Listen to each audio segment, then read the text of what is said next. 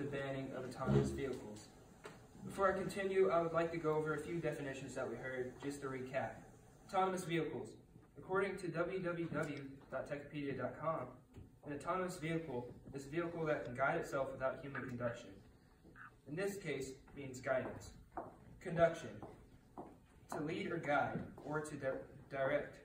This definition was found in the Webster's New Compact Dictionary, Roget's Thesaurus, published in Nashville, Tennessee by Thomas Nelson, 1986, and it was found on page 51.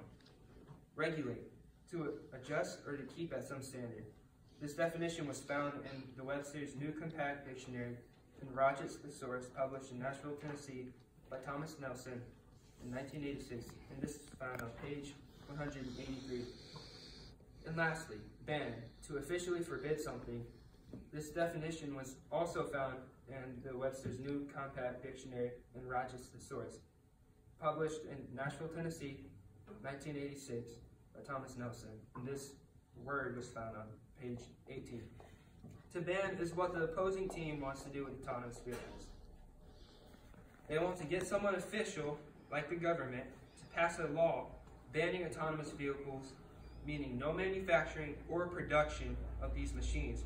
And we won't ever get to see the progress made on these amazing machines or see how they could impact our lives.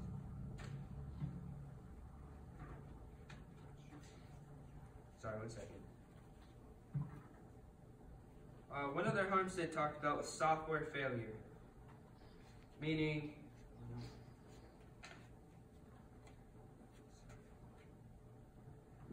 the reliability.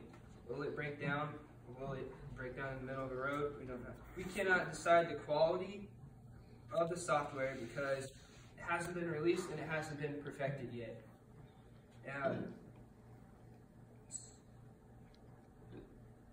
And we do not know how reliable something is unless we test it for ourselves, or if someone we absolutely trust tests it and they love it and they give us their opinion. But that is if someone you absolutely trust tells you. And Ford has, according to the university, Ford is now developing better software. It can now better distinguish the difference between a snowflake or something seriously dangerous in the road.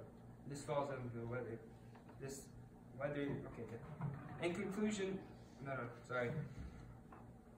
they also told you that we should ban the use of autonomous vehicles because of ethical problems. What they said for ethical problems right here is, if a driverless car is faced with a choice between hitting a group of children and going off the road and possibly killing all its passengers, what would the vehicle do? A human driver would recognize the safety advantages the passengers have with the seatbelt and would avoid hitting the children.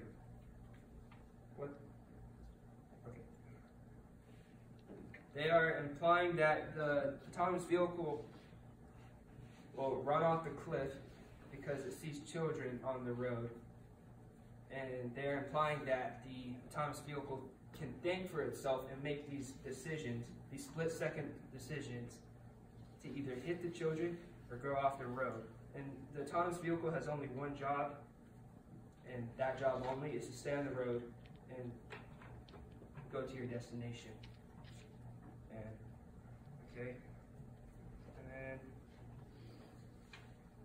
They also said we should ban autonomous vehicles because of terrorists.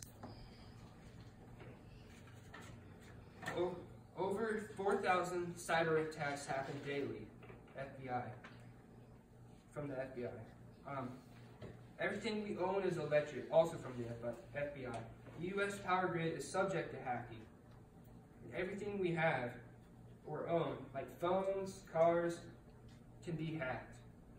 People can break into cars, your phones can be broken into, electricity, the power grids can go down, but this still does not stop us from using this equipment.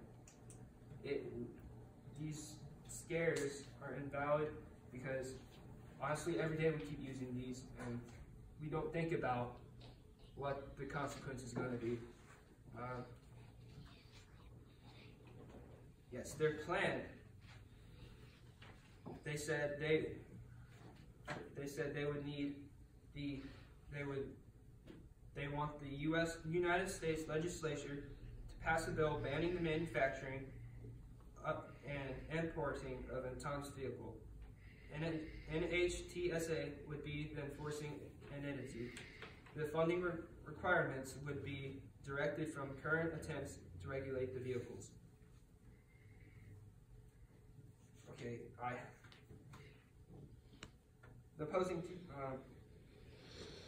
basically the opposing team said that they would pass a law to ban the use of autonomous vehicles.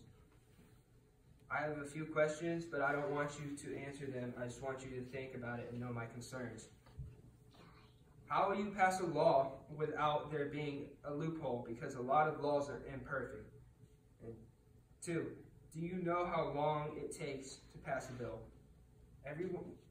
Majority rules in this case, so meaning you have to bring it to the committee, and they would have to decide on it. Then it just keeps going up and up, and overall it would just be confusing.